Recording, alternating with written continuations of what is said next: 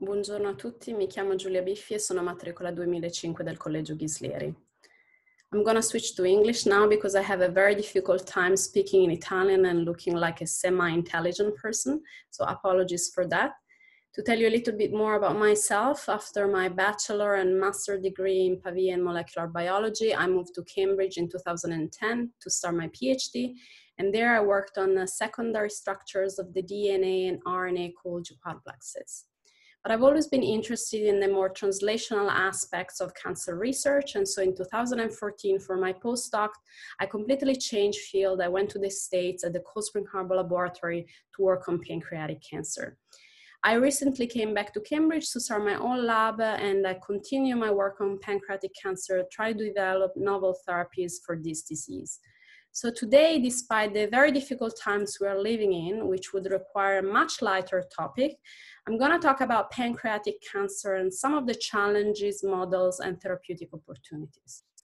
And I'm going to start by saying something that's probably obvious to most of you, which is that really pancreatic cancer survival rate remains one of the worst compared to other cancer types. And so while you can appreciate that for other cancers, there have been a significant improvement in the 5-year survival rate, pancreatic cancer patients still do poorly. And only this year we touched for the first time the double digits, but there's a long way to go to get to more optimistic percentages. There's a number of reasons why pancreatic cancer patients do so poorly. This is a disease that's hard to detect and it's hard to treat. So usually patients are diagnosed when the disease is already in an advanced stage, is already spread at metastatic sites. And this is because it's quite asymptomatic disease until it gets to that stage, and there's no screening in place that's present for other cancer types such as breast cancer and colon cancer. And that's because screening for pancreatic cancer would be quite invasive. Diagnosis usually is through endoscopic analysis mediated by ultrasound and biopsies through the GI tract. And so the difficulty in catching this disease early is one of the causes of pancreatic cancer lethality, but also these tumors are highly chemotherapy resistant and highly immunotherapy resistant. And one of the reasons of pancreatic cancer therapy resistance is the fact that it's characterized by an extensive stroma deposition. The stroma is comprised of non-cancerous cells, such as fibroblasts, immune cells, and extracellular matrix components. And so pancreatic cancer is quite unique compared to other cancer types because the stroma can comprise up to 90% of the overall tumor mass, while cancer cells remain those little islands surrounded by this blue ocean, which is collagen and other cell types. And so my interest in understanding the biology of the tumor microenvironment, how this interacts with cancer cells, and can we identify tumor promoting components that we can selectively target. And in particular, I focus on cancer-associated fibroblasts or CAFs, which are the most abundant cell population in pancreatic tumors, and they have been shown to have a number of tumor promoting components. They are the cell population responsible for the deposition of the extracellular matrix proteins, which forms this desmoplasia that has been shown to act as a barrier to drug delivery. They also secrete ligands and growth factors that promote the proliferation of tumor cells. They secrete ligands that promote the establishment of an immunosuppressive microenvironment in pancreatic cancer, for example, by preventing access and recruitment of cytotoxic T cells. They also contribute to chemotherapy resistance, not only by secreting extracellular matrix proteins, but also by sequestering actively drugs, lowering the concentration of drug within the tumor, which would otherwise target the cancer cells. More recently, there's evidence that these fibroblasts, however, could have also tumor restraining roles, highlighting the heterogeneity of this population in the tumor microenvironment and the need to better understand the biology of fibroblasts. And so my goal really is to dissect the crosstalk between cancer cells and other cell population, starting with the fibroblast, as we need to understand the biology of this cancer to identify vulnerabilities that could be therapeutically targeted. There's various models that we can use to study this disease. We can collect samples from patients and perform histological analysis, immunohistochemical analysis. We can do RNA sequencing, DNA mutation analysis, and have a better understanding this way of the biology of pancreatic cancer. However, I'm interested in dissecting the mechanisms and the cell signaling pathways between populations, as this will allow us to determine and define novel treatments that selectively target one crosstalk that would be tumor promoting when not targeting tumor restraining, for example, cell signaling pathways. So in the lab, in addition to looking at human samples, we use mouse models. One of the mouse models that we use, it was developed by my postdoctoral advisor many years ago, and but remains the gold standard for testing of drugs in preclinical studies. Mouse models, however, are pretty time consuming and quite costly. And so we also use other type of models such as cell lines.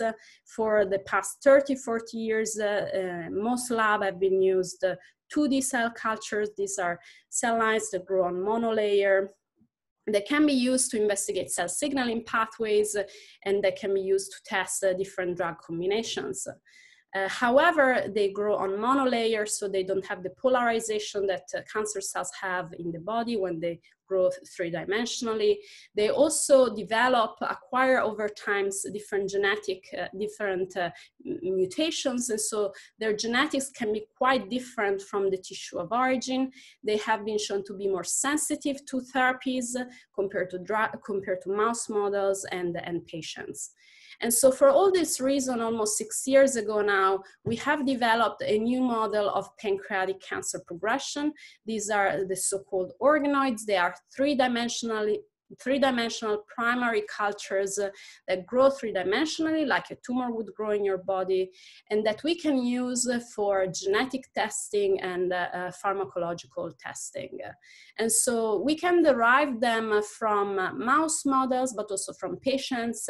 Simply we digest the tumor, we isolate cells, we embed them in a matrix, in a three-dimensional matrix that's called matrigel, and we grow them in organoid complete media conditions that are rich with the growth factors, and allows the formation of these cystic structures that can be either filled in or cystic, like in this bright field picture.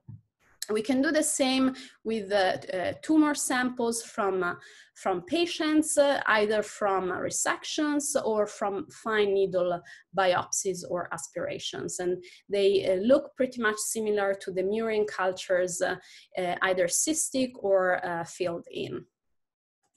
So by doing this, we can develop organoids not only from the primary tumor and the metastatic site, but we can also develop them from preneoplastic lesions such as penin, and also from the normal pancreas. And so have the whole different stages of pancreatic cancer progression and the normal control. And so the advantages of organoids are several.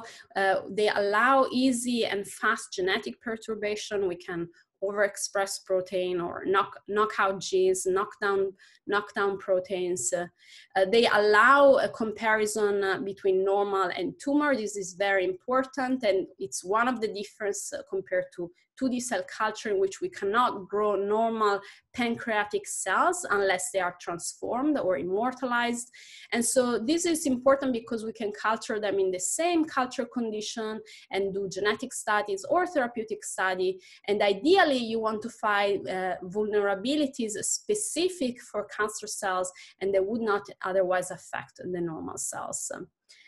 Importantly, they also recapitulate the genetics of the primary tissue, so they do not acquire additional mutations, and so we can sequence them, perform a copy number variation analysis, and look at how was the genetics in the patient sample or in the tumor of the mouse model.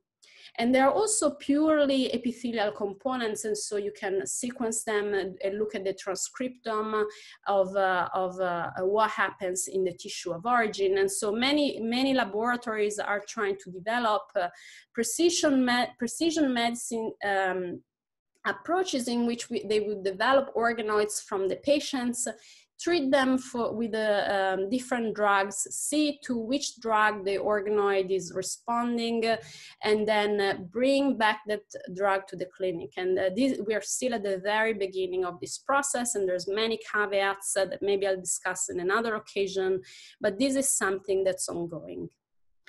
However, I'm interested in understanding the tumor microenvironment and how this interacts with the cancer cells. And I mentioned that organoids are a purely epithelial component. And so for this reason, almost 3 years ago, we developed a novel three-dimensional co-culture platform to study pancreatic cancer progression. And basically we culture in matricial, this three-dimensional matrix, pancreatic cancer organoids and pancreatic stellate cells, which are precursor of cancer-associated fibroblasts.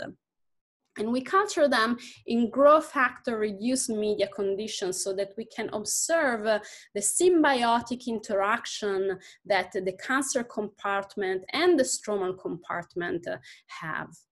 And so, for example, if we culture GFP labeled pancreatic cancer organoids here in green and M-cherry labeled pancreatic stellate cells in red, we can see that, for example, if stellate cells are not affected by ligands secreted by the cancer cells or by the interaction with the cancer cells, they do not proliferate. They remain, for example, like this little dot. But if they interact with the cancer cells, they sprout, they activate, they start to proliferate, they can create physical interaction with the organoids, and vice versa, the organoids are significantly affected by the pancreatic stellate cells. And this is a great model because we can use it for therapeutic screens, but we can also genetically perturb either the pancreatic cancer organoids or the stellate cells and look at ligands and signaling pathways that are important for the growth of the organoids or the activation of the stroma. And so one of the discoveries we made using these cultures is that actually fibroblasts are heterogeneous. They are not a monolithic cell population like was thought.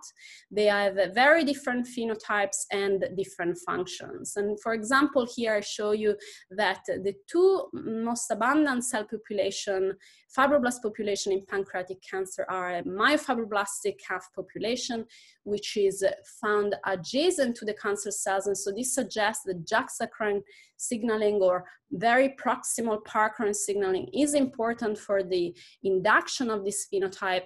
And on the other hand, we have inflammatory fibroblasts that are found more distally located, indicating that parkrine signaling is important for the formation of this subtype. And then, of course, we always go back in vivo and validate our results obtained using the co-culture system. In this case, what we did was performing single-cell RNA sequencing on either tumor samples derived from mouse models of pancreatic cancer or from pancreatic cancer patients. And so with single-cell RNA sequencing, you can look at the transcriptome of individual cells. And if we look specifically at the fibroblast cluster, we could find also in pancreatic cancer patients, these two different populations of inflammatory calves, which we called iCalves, and of myofibroblastic calves, which we named mycalves. So this is just one example, but really with this co-culture system and with the mouse models and the human patient samples, we have now found we now understand better many aspects of the pancreatic cancer microenvironment. We know that there are different fibroblast population. There's a a third fibroblast population that we didn't see in co-culture. We see that we found ligands that the cancer cells secrete that are responsible for the differential induction of either inflammatory ICAFs or myofibroblastic MICAFs. We know that MICAFs and ICAFs can interconvert, so these are highly dynamic. We know that MICAFs are responsible largely for the deposition of this extracellular matrix for the formation of this dysplasia, which is responsible for chemotherapy resistant, while inflammatory ICAFs recruit immunosuppressive populations and prevent access of, for example, cytotoxic T cells, contributing to the establishment of this immunosuppressive microenvironment. They also secrete tumor-promoting components, tumor-promoting ligands that favor the proliferation of pancreatic cancer cells.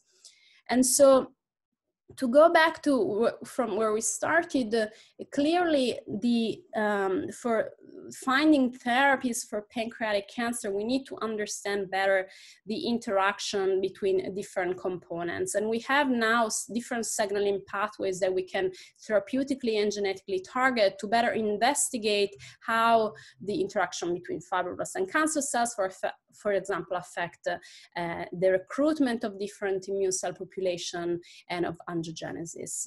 And the interesting thing is that many of the observations that we found using the co-culture model and other models in pancreatic cancer are actually more generalizable to other cancer types.